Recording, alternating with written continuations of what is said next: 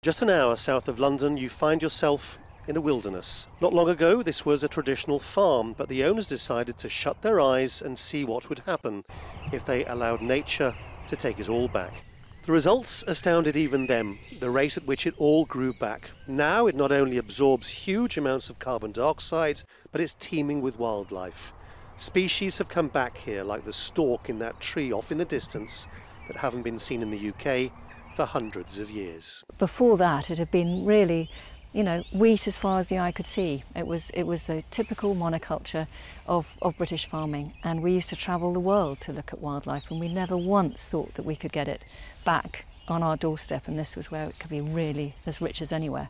We're not going to expect large swaths of England to turn into rewilded landscapes, but I think that this could be used within a mix of other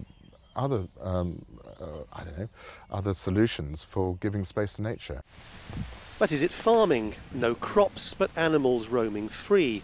Income from meat sales topped up by camping and large, enthusiastic European subsidies.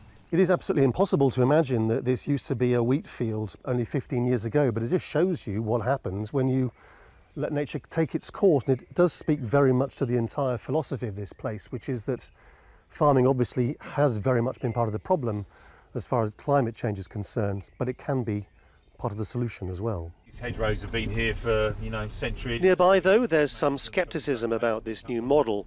Unlike his neighbours, David doesn't own all his land and has to make a profit to pay the rent. So he says he still has an eye on the environment, letting land go fallow, letting the trees grow for the kingfishers to nest in.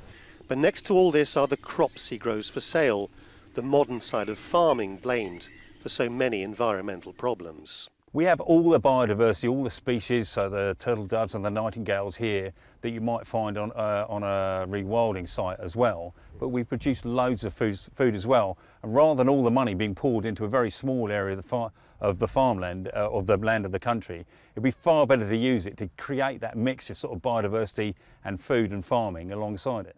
The problem is that some environmentalists say the Earth may only have 60 harvests left. That's 60 years before the soil is damaged beyond repair.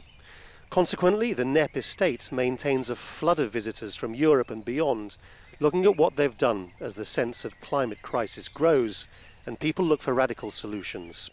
But British politics are changing even faster, and what happens to this place as a model, a grand experiment, is not at all clear. Laurence, Al Jazeera in Sussex.